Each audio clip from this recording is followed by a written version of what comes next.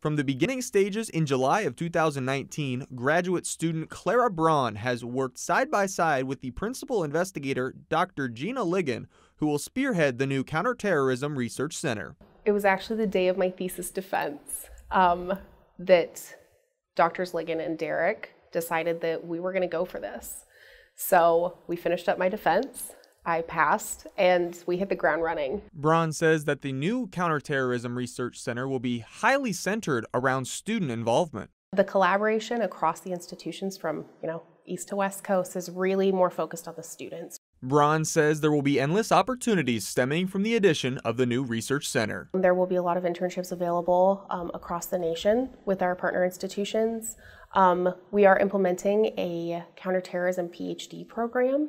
Students at UNO will have the opportunity to collaborate with researchers all across the country here at the new NCITE Center for Terrorism Prevention and Counterterrorism Research. I think that our center's mission demonstrated that terrorism is not one single discipline's problem. It requires collaboration. Braun says that UNO students are what will make this new Counterterrorism Research Center special. I think it's just the willingness of our students to be mentored.